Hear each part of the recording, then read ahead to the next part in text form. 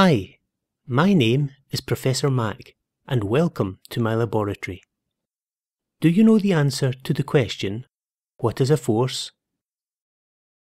You may think of a force as a push or a pull.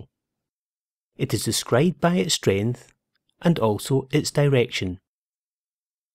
To illustrate forces, we use arrows, but in the physical world you cannot see a force.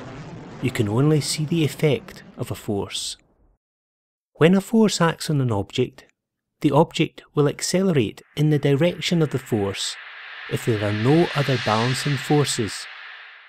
In this example, the force from the escaping gas accelerates me in my cart in the direction of the force. When the size of an applied force exceeds the strength of an object, it will collapse.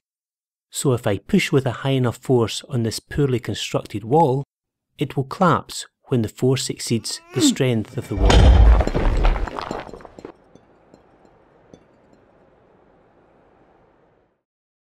We can measure the strength of a force using a Newton spring balance, and we use the Newton as the unit of measurement of the strength of the force.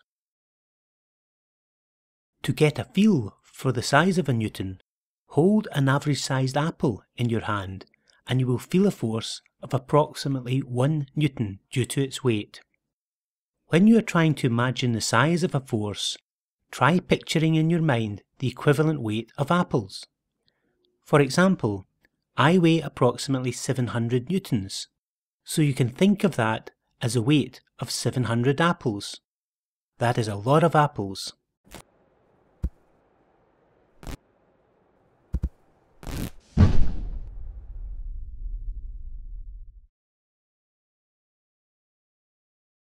Oh dear, the strength of the netting holding the apples wasn't able to support the force of 700 newtons.